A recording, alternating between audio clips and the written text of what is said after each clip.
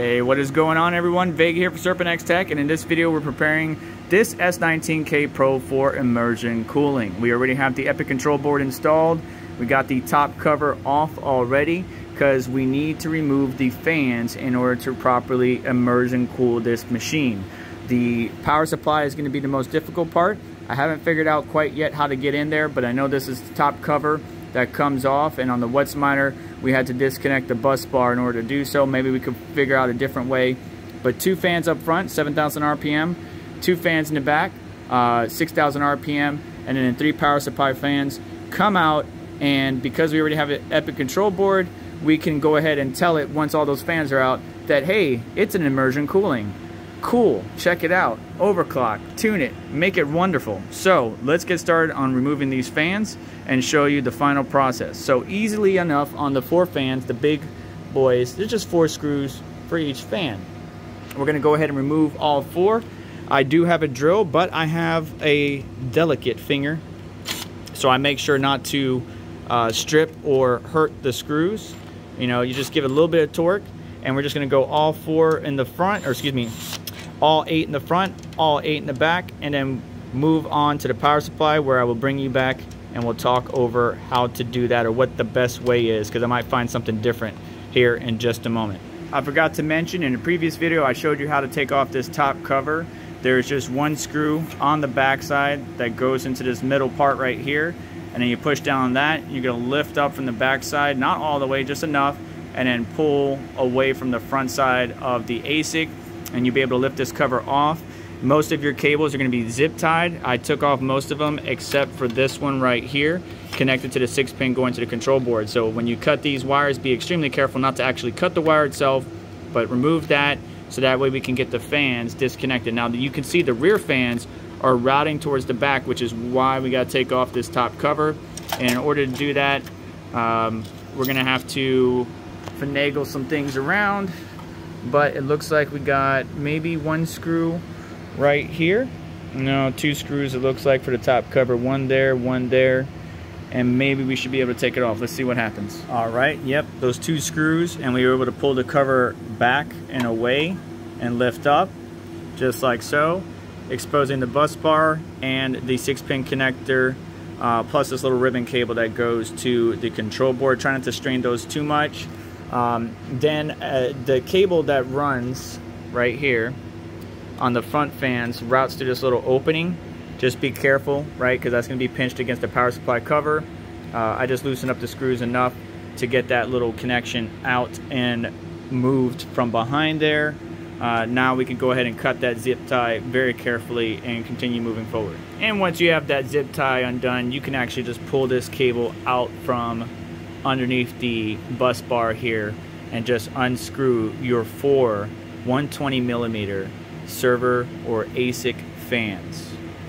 Alright, so looking at the side of this thing, it looks like this shroud right here on the outside, on the outer edge, can actually come off. And we got 1 screw there, because you could see how the metal turns in right where the screw's at. Same thing for this middle one and this 3rd one. So hopefully, without disconnecting the power bar or the bus bar and the connection between the actual ASIC and the power supply, we might be able to lift this cover off ever so gently if we have any more screws. So there's another screw right there, another one there, another one there. So 6 total, 3 on the back, and these 3, and we might be able to lift this section or this cover off the power supply like so, attacking these fans and their connection. So far so good. Once I got the screws off, I put the flathead right here in this groove, so between this outer shell or inner shell and outer shell, and then I just gave a little twist on the flathead on both sides, top and bottom, and now we should be able to very carefully pull this cover off. I want to be mindful not to bend these little brackets that elbow into the miner, so I'm going to pull a little bit from right there on that side, and bam, there is your stock 5,000 watt power supply. A lot of goo or protective sealant on the inside. Be careful working on this. I do not want any of you to get electrocuted If you do not know what you're doing, please stop now and reach out to a certified technician. Otherwise, just be very careful. These components can kill you because these are some big boys and you will get shocked. So this thing is pure, not a single ounce of dirt on it. I freaking love it. It looks beautiful. So now we just need to remove the screws for the fans here, and there's your fan connections.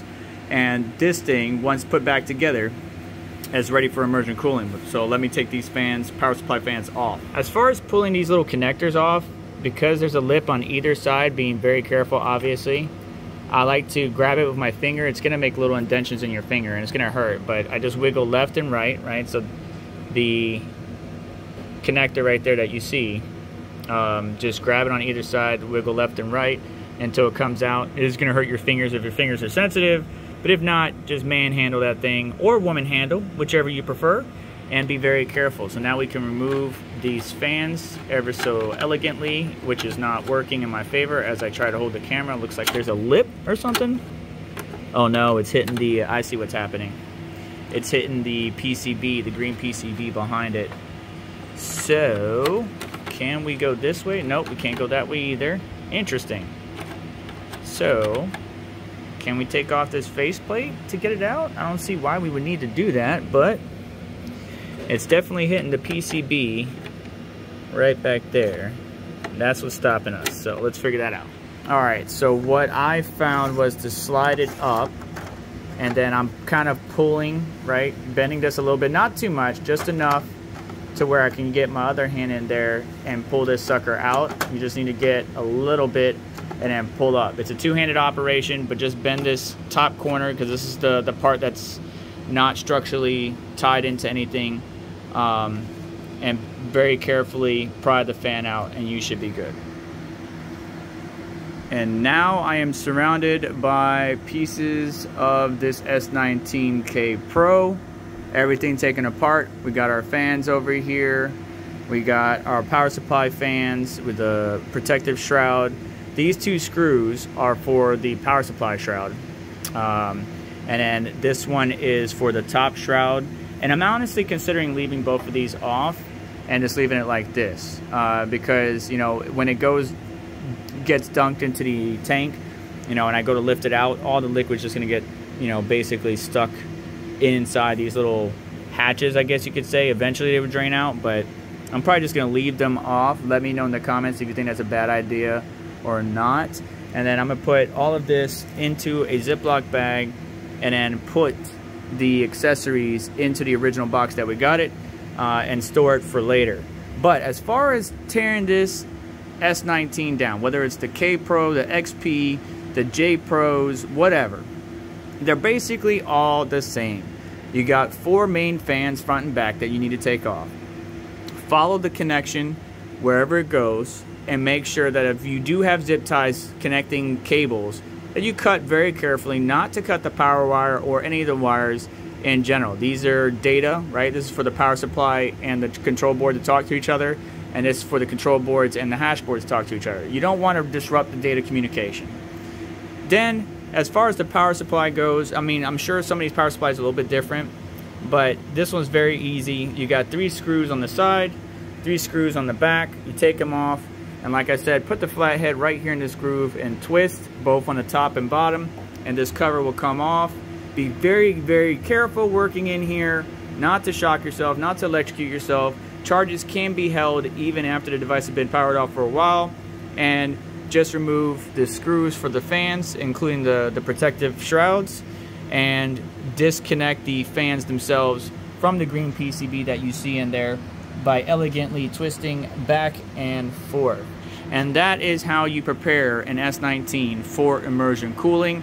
Just make sure that I would recommend, if you didn't have an EPIC control board from EPIC Blockchain, to at least flash the firmware to LuxOS or BrainsOS or Vanish or BitBix or whatever you got, to make sure that it's already capable of being controlled and told, hey, I am inside immersion liquid.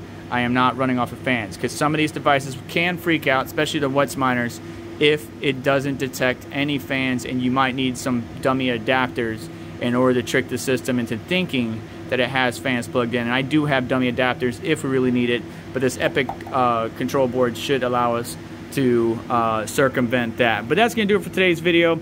Please do me a favor on the way out, hit the like button, make sure to get subscribed, hit the notification bell to stay up to date, and check out additional links in the description to help support the channel and what we do here. And I'll catch you in the next one. Take care.